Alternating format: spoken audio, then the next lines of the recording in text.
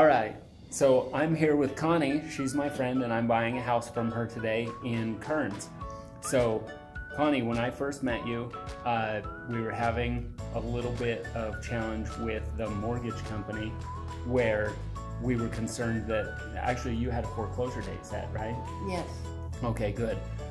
We are stopping the foreclosure. Right. Okay.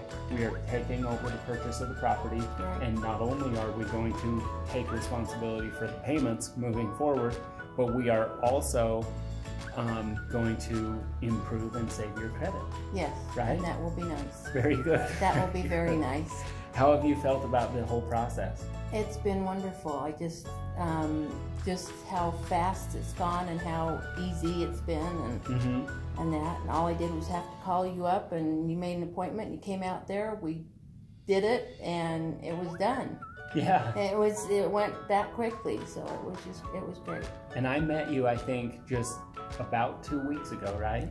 2-3 weeks ago. Okay, it hasn't been that long. We just got started. No, on I that. was just surprised too at how fast it went. Yeah. Yeah. So here we are, another successful opportunity to help someone and also to improve the neighborhood and the area around the house. Yes. And to, make a good deal out of bad situations. Yes, right? definitely. Definitely. Yep. Okay, good. Yep. Is there anything you would tell anybody else about working with us?